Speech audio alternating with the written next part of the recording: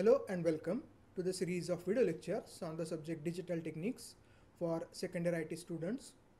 I am Dr. Shrishail Sharad Gajbhar, and in this video lecture we are going to study syntax and lexical conventions that are used in Verilog HDL language. At the end of this session, you will be able to write syntax of Verilog HDL language. You will also be able to describe lexical conventions of Verilog HDL language. Like any other programming language, Verilog HDL is made up of statements, group of statements, keywords, etc. For example, a sample module definition is given. One can see that it consists of 5 lines of statements, all terminated with the semicolon, having keywords, identifiers, and one assignment expression. Let us see properties of Verilog statements. Similar to C programming language, they are composed of tokens. Statements within the group are terminated with semicolon.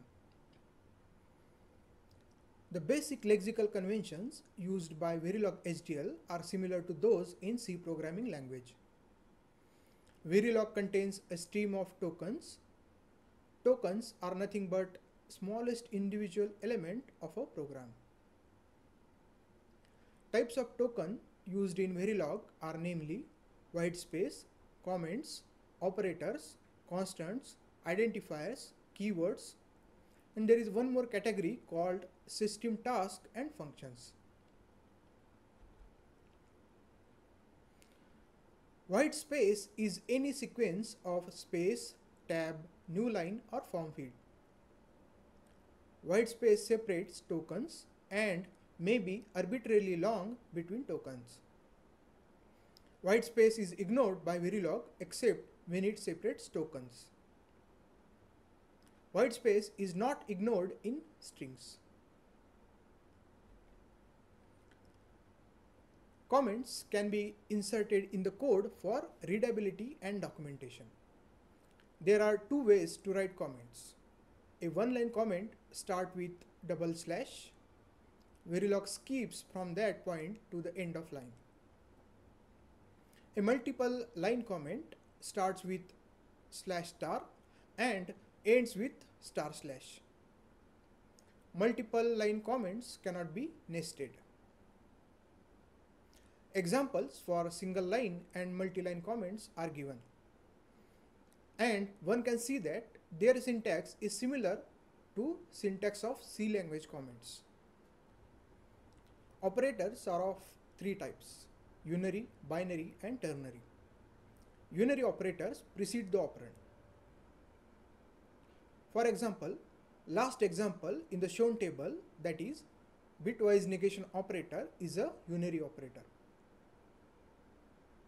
Binary operators appear between two operands. For example, logical OR, logical AND are binary operators. Most of the operands in this table are binary operators. In this table also, most of the operators are binary operators. Alongside unary and binary operators, there are ternary operators also. Ternary operators have two separate operators that separate three operands. For example, last row of the table shows a ternary operator, namely conditional operator. It has two separate operators, question mark and colon, which separates three operands. The operators find their use in behavioral modeling, in forming arithmetic, assignment, and conditional expressions. Verilog uses three types of constants, namely integer constants, real constants, and string constants. Integer constants are specified with three components. The first is size, which is an unsigned decimal number. The next component is base or a radix specifier. It can be one of the four types: -d for decimal, -b for binary, -h for hexadecimal, -o for octal number. Value is an unsigned number which consist of digits appropriate for the specified radix. In the value part, x and z are also allowed. Here x is nothing but unspecified value and z is nothing but high impedance value. Examples are given. First example indicates 1-bit binary number with value 1. Second example declares an 8-bit binary number with value part as binary equivalent of hexadecimal number 81. In the third example, 12-bit binary number is declared where all the bits are x, that is, have unknown value.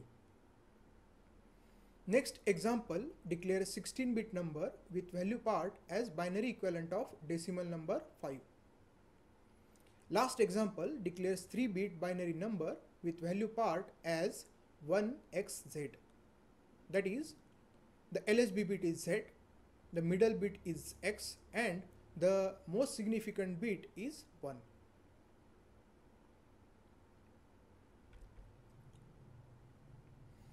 An integer constant can be classified as either sized or unsized depending on number of bits used in the representation, while it can be classified as either signed or unsigned depending on their sign.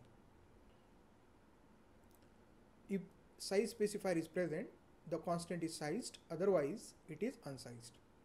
For example, in case of 16-D5, the size specifier is present, while in case of -07773, the size specifier is not provided and hence it is unsized.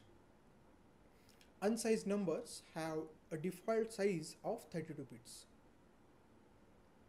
If both size and radix are omitted, the constant is a signed number and is represented in 2's complement form.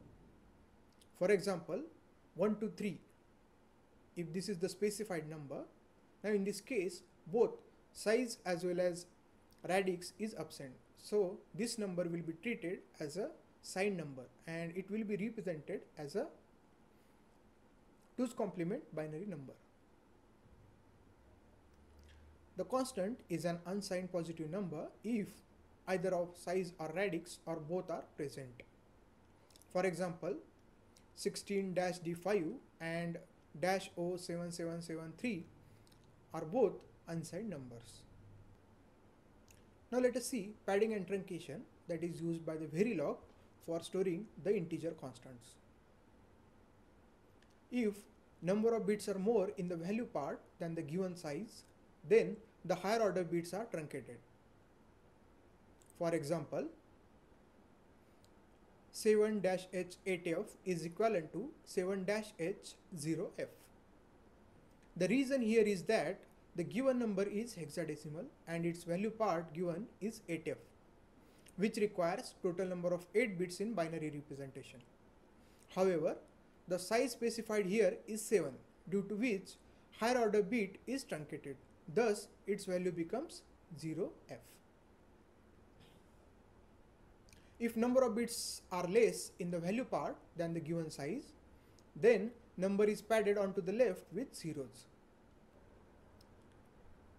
For example, in case of 12-H3, it is equivalent to the number specified onto the right. Here, the value part is 3, which requires only 4 bits. However, the size specified is 12, due to which the remaining 8 bits are padded with zeros to the left.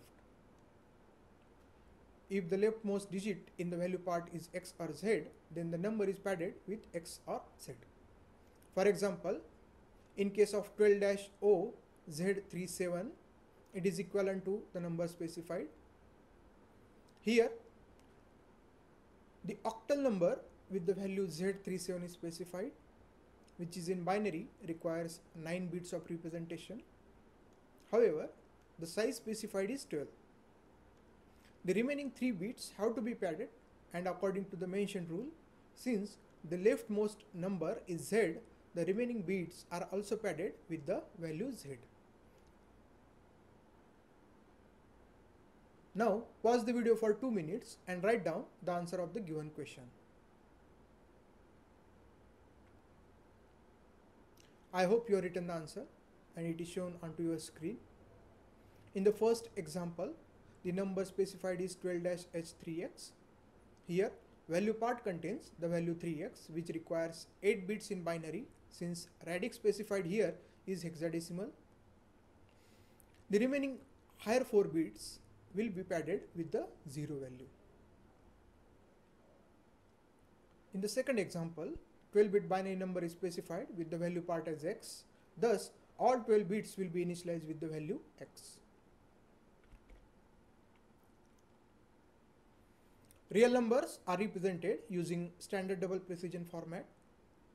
Constants can be written in decimal notation or scientific notation. If a decimal point is present in the number, there must be at least one digit on either side of it. When real numbers are converted to integers, they are rounded, not truncated. Numbers which end in 0.5 are rounded away from the 0. For example, 1.5 rounds to 2 and minus 1.5 rounds to minus 2. The examples of real constants are given here. The first 3 examples use decimal notation, while the rest examples use scientific notation. In decimal notation, integer and fractional part is separated by decimal point. In scientific notation, the representation uses mantissa followed by exponent notation followed by exponent value. For exponent notation, capital E or small e can be used. The mantissa can be a real number, however, the exponent part is always integer and may be positive or negative.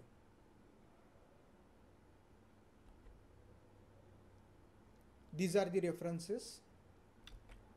Thank you very much.